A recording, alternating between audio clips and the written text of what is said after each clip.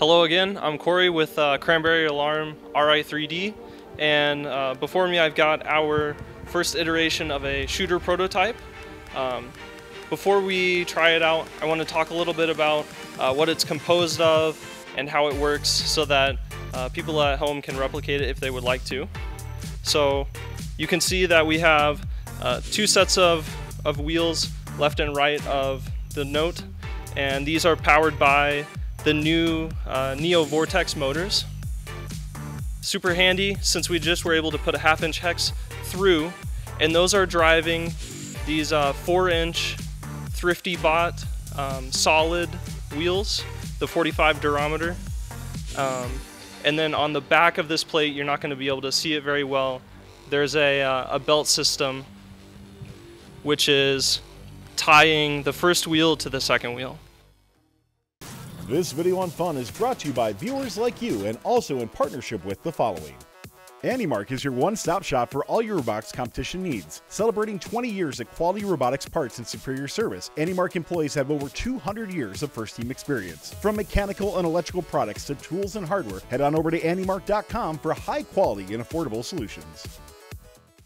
We ended up going with wheels on both sides and 2 wheels in order to maximize contact with the Note, in order to make sure it gets up to full speed before leaving the shooter. So without running the motors, here's what it looks like. The current compression between the current compression on the Note is 5 inches. So Note is 14 inches wide. We're compressing it down to 9 inches. And then the distance between these 2 wheels here is like 1.25 inches. So overall it's around 5 1/4 between centers. All right, so now we'd like to show some shots of the shooter into a mock goal that we have here. Can't guarantee that it's exactly accurate, but generally. The angle of the shooter is at 57 or 58 degrees right now. Forgot to mention that earlier, but here's a couple shots. Our shooter's currently at 57-degree angle.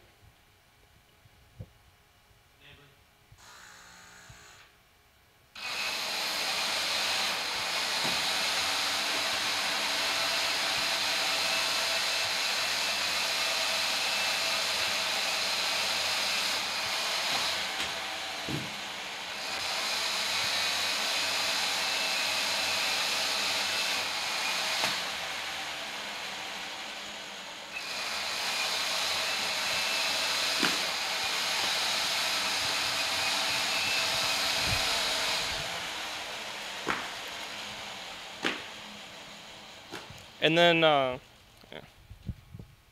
so another thing that people have been asking about is having wheels on only one side.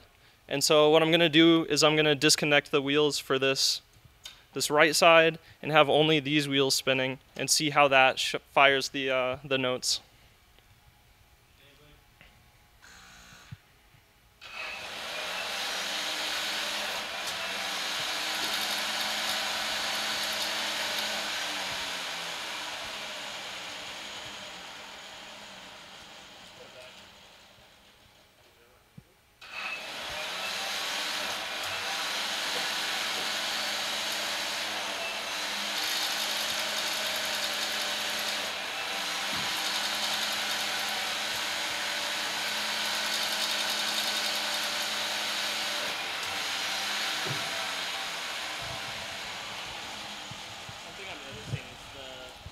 So that was a little bit of our shooter firing.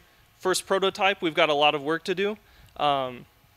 People have been asking about whether we're going to be making a fixed angle or a variable angle shooter. Right now our plan is to keep it at a fixed angle. We still need to figure out that exact angle. And we also have no speed control on the motors, so finding a good speed at this 5-inch compression is the next step. Stay tuned for more fun YouTube videos. We're going to be updating you along the way. This video on fun is brought to you by viewers like you and also in partnership with the following. AndyMark is your one-stop shop for all your robotics competition needs. Celebrating 20 years of quality robotics parts and superior service, AndyMark employees have over 200 years of first-team experience. From mechanical and electrical products to tools and hardware, head on over to andymark.com for high-quality and affordable solutions. Don't forget to like, subscribe, and ring the bell to stay up to date on our new videos.